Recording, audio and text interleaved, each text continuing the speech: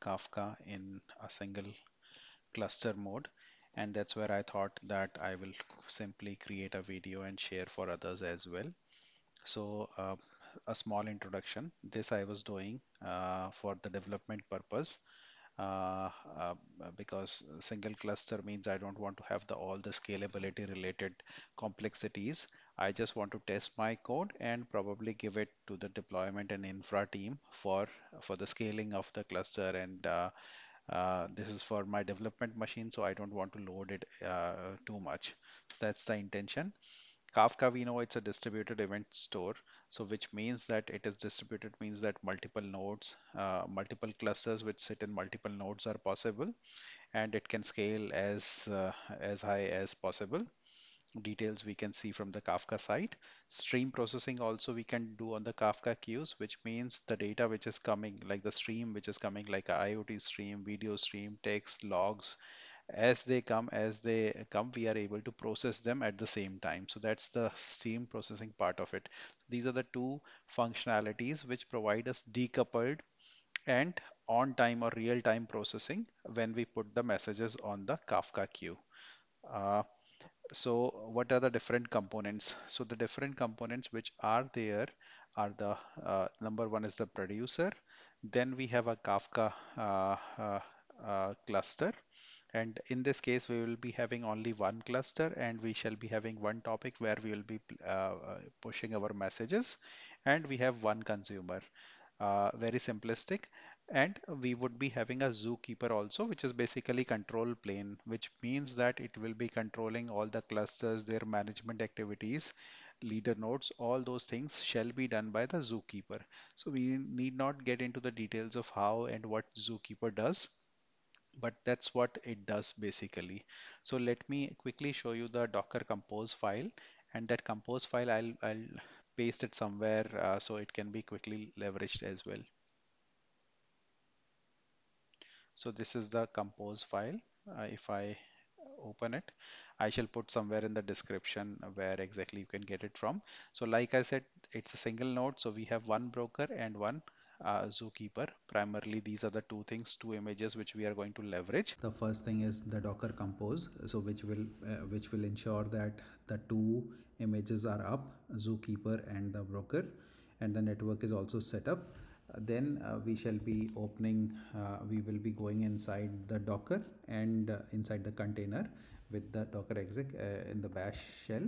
And then we create a topic, and then we create a producer, and then we have to create a consumer which we can go inside another shell and run this command one more time, and so that we are inside the Docker again, and from there we instantiate the consumer. And post that, what we'll do is, once we produce something, once we type some message here, the same message we will be able to see there in the consumer also. So that's a small demo to ensure that everything is up and running. And let me quickly do a Docker Compose up and show you the Docker Compose up. So this is the Docker Compose up which I have already initiated. I'll pause the video for now, and basically just to say -d means it's in the detached mode.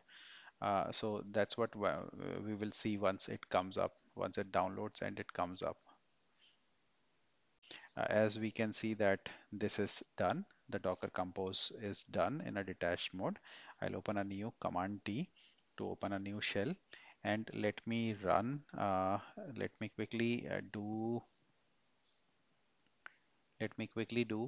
uh, what I mean to do here is I want to go inside the broker, which is my Docker image, and I want to go in the bash shell. So that's what I'm doing, Docker exec, and in the interactive mode, and I'm inside the Docker.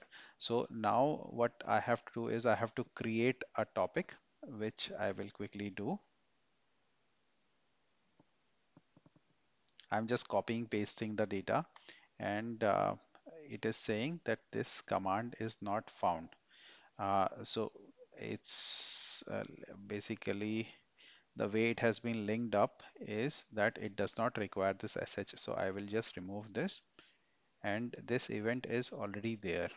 So probably I was playing with it some time back, so that's where this topic is already there. Let me call it 1. Okay, and now this is done. Now I'll quickly create a producer. So I copy it from somewhere, paste it here. I rename, I do a 1 here, and I start typing hi, uh, hello world. Okay, and now what I do is I open a new command T again, open a new shell so that I can have the producer also there. So what I'm going to do here is the consumer also in place. So what I'm going to do is I'm putting the consumer script here, and I put this, and again it has a problem because I did not do this. I did not went inside the Docker. So let me, I'm already inside this. Let me paste this again. And if I do this, the consumer is up and running. Okay. So now what we can see here is it's a nice day. So the moment I put something, it automatically and immediately comes here. So that's what we are able to see now, that there is a single node, single cluster with uh, with the zookeeper which we have placed here, and we are able to produce something and we are able to consume it also. And this I just wanted to do it for the development purpose.